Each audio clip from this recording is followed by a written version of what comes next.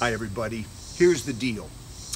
I'm Larry Tomczak, and this is a commentary that I do to help you so that you're equipped with what's happening in our culture today. Now, today is a little more sober theme, and I want to address this with the title, basically, A Heartfelt Appeal to My Friend Joshua Harris. If you're not familiar, Joshua Harris is a very influential leader in the body of Christ for years, probably decades. He's the author, maybe you're familiar with the book that he did called I Kissed Dating Goodbye. He did another one here on Boy Meets Girl. Josh is a personal friend. He's not just somebody that's out there, you know, some public figure. And I want to speak this to you, Josh, that you'll hear this. And then everybody else, just you listen in. And I'd encourage you, if you're a parent, a youth leader, whatever, a young person, this would be good to share with people, because what I'm going to share with you is sober, but there's some confusion and there's some real difficulty with what's been happening. Now, Joshua Harris would conduct conferences all over the United States, New Attitude, and his books helped especially young people, my own children, 4 of them. And in time, a church that I was able to establish basically with C.J. Mahaney in my apartment, we started, it grew to thousands, a mega church, and in time, that church was entrusted to you, Josh.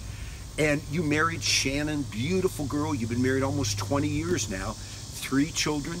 And, you know, I remember talking with you, encouraging each other, and I was so indebted to you. Your dad, because he introduced us to homeschooling, but Josh, to you, because you were influencing people in terms of biblical principles and foundations of purity, and that singles develop their character so they would have stability in marriage, and that we not fall prey to the seduction of what's going on in our culture today in terms of living together, fornication, which is sex before marriage, prohibited by the scriptures, and then also the LGBTQ agenda, gay, lesbian, homosexuality, transgender. And you helped also, you know, we're not involved with casual divorce, all the rest of that. So there's hundreds of thousands, Josh, that are indebted to you. But recently, I mean, you talk of a jaw dropper. I'm reading a few days ago that you decided with your wife, you're just going to end your marriage, separate. I mean, it was a jaw dropper. I about fell out of my chair. And then you went on to say that, you know, you were apologizing to the LGBT community for, I guess you said, you know, not really accepting gay marriage. And then you also shocked us by saying, I'm not a Christian. Now, Josh, I'm coming to you because I love you. You're my friend. And I and countless others are praying for you. And I want to just, if I can, walk with you a little bit down a pathway, because you, like all of us in ministry or in marriage, you face an avalanche of pressures today. I've faced them. I've been married 43 years. Those of you that don't know me, and you know what?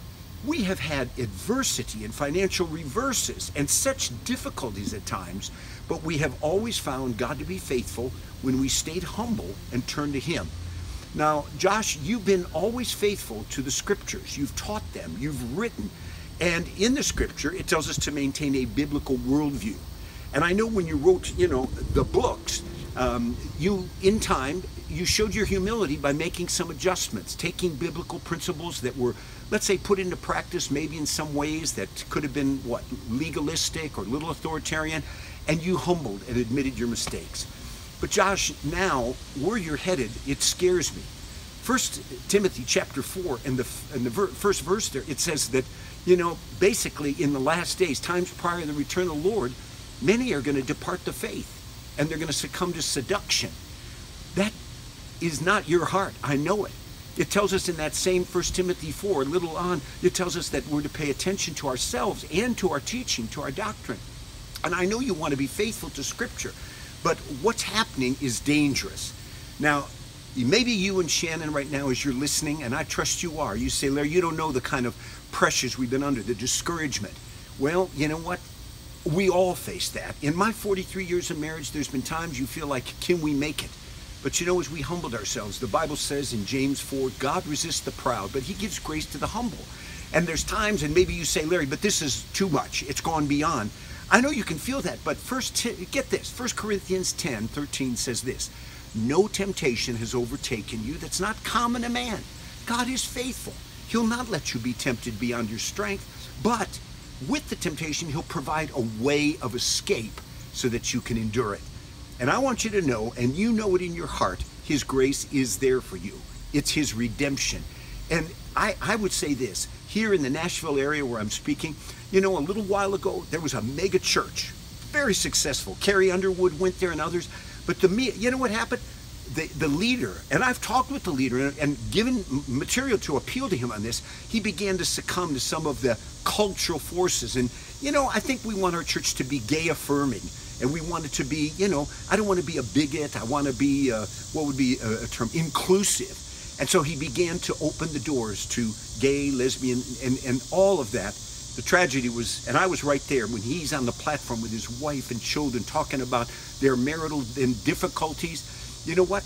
In time, he left. The church began to really disintegrate terribly. He spun off into and it was heretical teaching. And now he's left the area. Marriage collapsed. It's been a heartbreak and devastating to so many people. Now you say, well, Larry, you don't know the extent of the problems. Josh, Shannon, come on, listen. Billy Graham's wife, Ruth, was once asked, and they're both in heaven right now, and he's been a role model to us. Billy's wife was asked, hey, you know, Ruth, did you ever talk about divorce? She said, divorce? No. She said, murder, yes, you know, kind of tongue-in-cheek. And we faced that. Billy also said as he was aging, he was asked, you know, what's something major you've learned to pass on? And he said, well, you know what I've learned? Basically, how quickly it all goes by.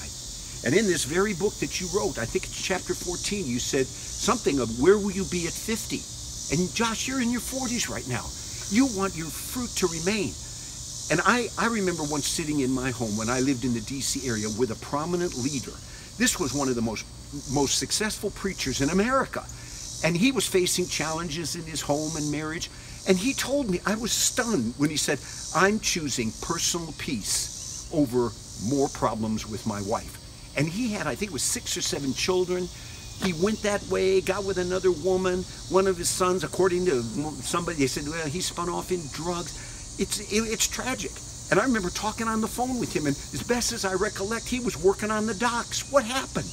Well, we don't want to go that way. And so I want to encourage you. You know what? In times like this, come on, you know, if these individuals, just like others, when you face these kind of boulders, it's not a little bump.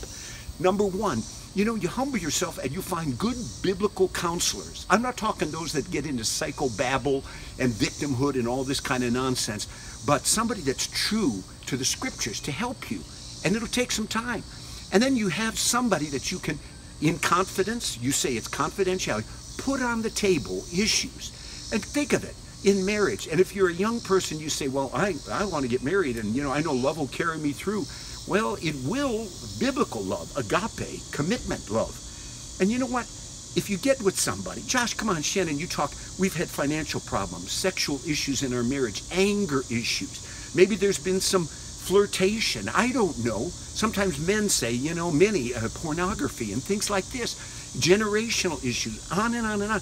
But you put it on the table and somebody working with you. And also, imagine if these individuals had simply enlisted a company of people that would stand with them in confidentiality and be interceding and praying for them. And then, you know what? I'd also say this. What about coming to that place where you say, we are going to persevere through this? Through faith and patience, the Bible says, you inherit the promises. And so you persevere through it. And you say, we're going to repent as God shines light on those areas in my life. And we're going to extend forgiveness. And we'll press on with tenacity. I'm challenging you. I love you, my brother. There's so much at stake. This is a defining moment. And you know it in your life. You know who's praying for you besides countless thousands, hundreds of thousands probably of people? Jesus. Yeah, Jesus. Luke 22, remember? He said, Simon, Simon. He said, Satan desired to sift you like wheat. But I've prayed for you so that you not fail, but that when you turn, you're going to be able to strengthen your brethren. And so Jesus is praying.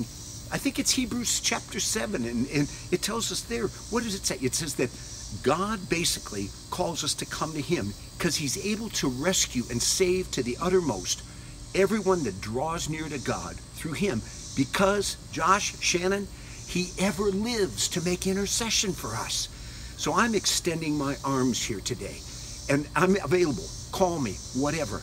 And those of you listening, be in prayer and get this out to people so that they pray and also their help, because people are confused. Josh, there's so many. It's been a reverberation. It's kind of like, how could this be happening? But it's not too late. Come on, man. This is the time. He'll resist the proud, but he'll give grace to the humble. And you want to be one that finishes well, and you know that. And you know, Josh, on the cover here, here's the person, whoever, whether it was you or a model, looking down, you know, and not up. I don't want you to do this. I want you to look up. It's like, take that hat off, look up to the hills, look unto the Lord, and say, Father, I need you like never before. We need you like never before. There's so much at stake. You know what? You wrote here about, I kiss dating goodbye. I appeal with all my heart. Don't kiss your marriage goodbye. Stand strong in the Lord and in the strength of his might. I'm for you. God's for you. You're going to see this through. This is a redemptive, encouraging word for you and for everyone listening today. Get the word out, and let's see a trophy to the glory of God in this situation.